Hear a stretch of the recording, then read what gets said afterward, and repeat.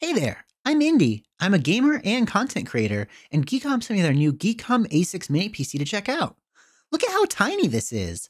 Somehow they managed to stuff 32 gigs of RAM and a 1 TB SSD into this, so they've really proven that big things can come in small packages. Since it has some nice specs, the sky is the limit for what I can do with this PC. I was thinking maybe that I'd use it for video editing, streaming, or something cool like that, but then I decided I wanted to use it for fun instead.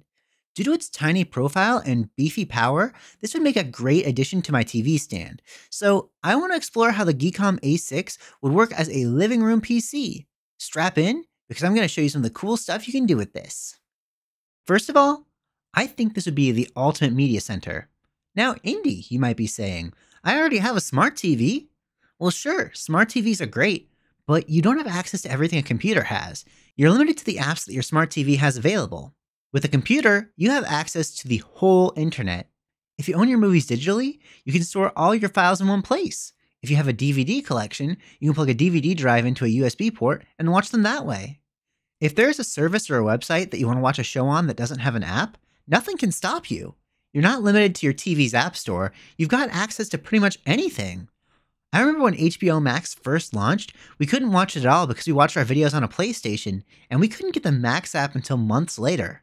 If our media center was the GEEKOM A6 PC, we could have just gone to the Max website and watched it there. That said, you don't need to just watch streaming services with this thing.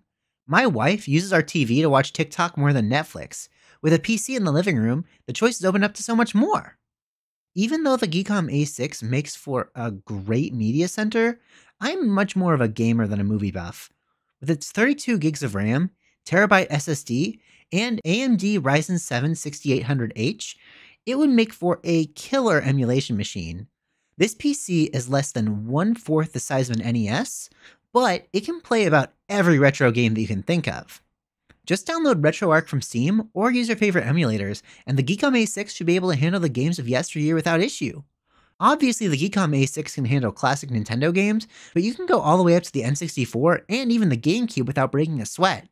With its Bluetooth and USB support, you have endless options for controllers to use too.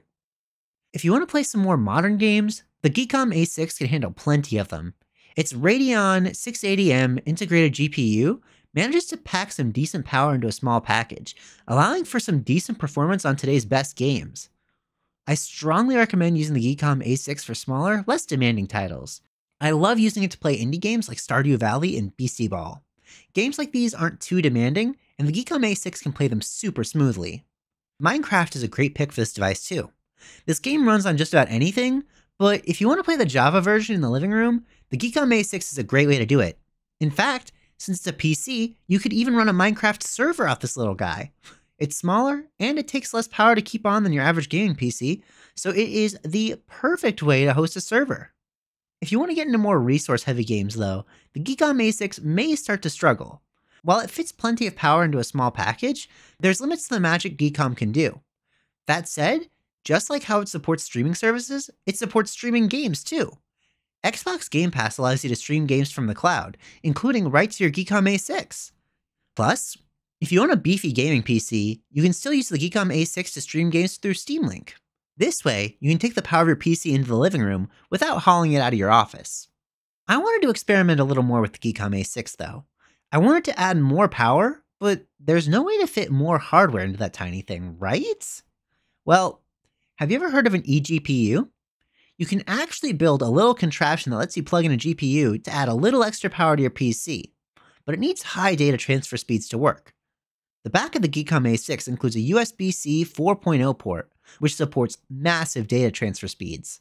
And this gave me an idea. I built an eGPU and plugged it into the USB 4.0 port, and now my GEEKOM A6 has the power of a 2060 Super. Sure, the eGPU is actually bigger than my PC itself, but my GEEKOM A6 is now a certified gaming machine. I'm able to run Final Fantasy VII Rebirth, a graphically demanding game, on high settings at 60 FPS, and it is gorgeous. This only scratches the surface of what you can do with a GEEKOM A6 mini PC though. They've really crammed so much power into a tiny box, making it the most powerful portable PC I have ever seen. While I'm mostly focused on watching media and playing games, I'm sure that there's something for everyone with this versatile PC. Be sure to follow GEEKOM on all their social platforms so you can get updates on the GEEKOM A6 and all their other neat hardware. Thanks for watching, and I'll catch you in the next one.